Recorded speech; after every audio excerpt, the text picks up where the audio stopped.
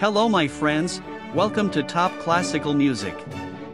Today we will present a short biography about Johann Strauss Jr. Johann Strauss Jr., born on October 25, 1825, in Vienna, Austria, was a prolific composer and conductor known as the Waltz King for his unrivaled contributions to the world of classical music. He came from a musical family, as his father, Johann Strauss Sr., was also a renowned composer. However, Strauss Jr. surpassed his father's fame and became the most famous member of the Strauss musical dynasty. From a young age, Johann Strauss Jr. displayed exceptional musical talent and showed a keen interest in composition. His father disapproved of his son pursuing music as a career, preferring him to become a banker like himself. Despite his father's objections, Johann Jr. persisted in his passion for music and secretly received violin lessons. At the age of 19, Strauss Jr. formed his own orchestra and quickly gained popularity in Vienna's ballrooms. He began composing dance music, especially waltzes, which captured the imagination of the Viennese public. His melodic inventiveness, captivating rhythms, and lively orchestration made his music immensely popular and earned him a dedicated following. In 1849, Strauss Jr. assumed the leadership of his father's orchestra after his father's death.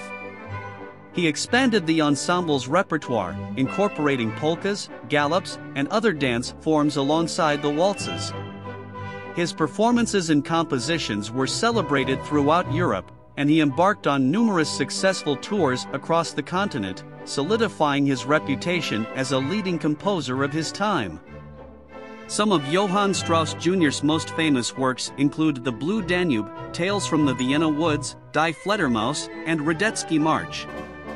His music captured the spirit of the Viennese lifestyle, and his waltzes, in particular, became synonymous with the city's cultural identity.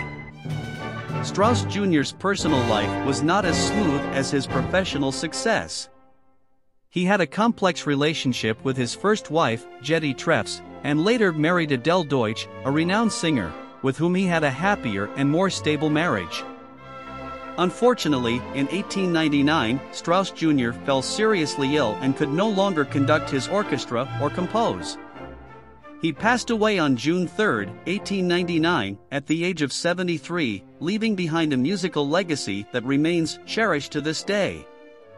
Johann Strauss Jr.'s music continues to be performed and enjoyed worldwide, making him one of the most celebrated composers in classical music history.